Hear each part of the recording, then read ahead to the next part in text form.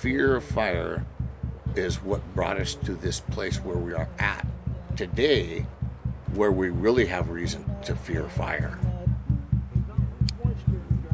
Prescribed fire can be a tool, perhaps the most powerful tool to combat the impacts of high severity fires.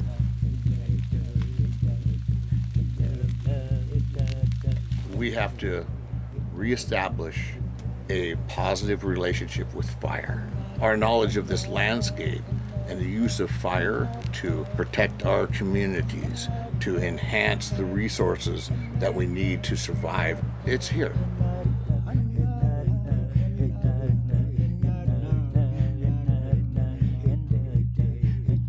People are beginning to see the benefits of prescribed fire more now than they have in a long time, over 100 years. When you see it, you realize, oh, it's going to be okay. The more time goes on that we don't put fire back on these landscapes at the time and at the scale that we need to, then it's going to do it, not on our terms. Fire suppression has failed. Our first response has to be manage it. Not suppress it, but manage it.